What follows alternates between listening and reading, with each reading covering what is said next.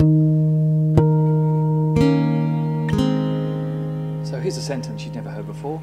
Allow me to show you a homologous series of Dr. Atkinson's and parrots. Now notice that there's a definite pattern here, and I should be able to write the general formula. Indeed, it is dnp2n. For every n Dr. Atkinsons, there are indeed 2 parrots.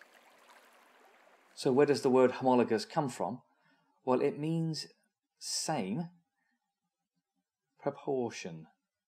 And here's a more pedestrian homologous series, the alkenes. Let me draw them out quickly for you.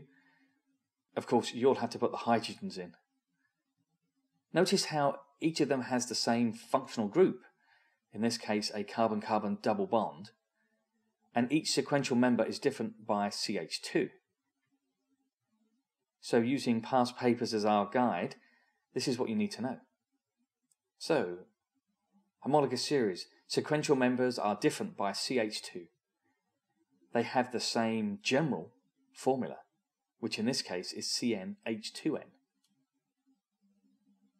As you saw before, they have the same functional group. But the next one is the one people get wrong. It's tempting to say they have the same chemical properties. That's not true. They have similar chemical properties. Not quite the same. And there is indeed a gradual change in physical properties. So looking at the change in physical properties, as you go down any homologous series, the chain gets longer and longer and longer, more electrons, more London dispersion forces. So physical properties like boiling point and melting point are going to change.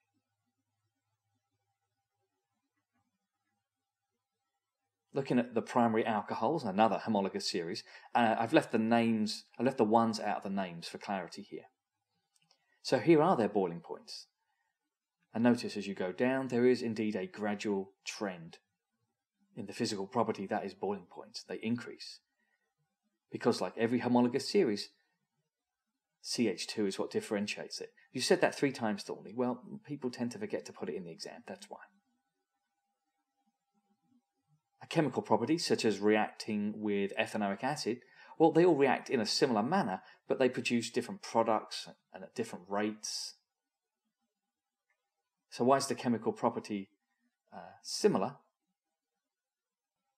And so why do they all react in this similar manner? Well, because they have the same functional group, in this case hydroxyl. Don't say that alcohol is a functional group. Alcohol is the class.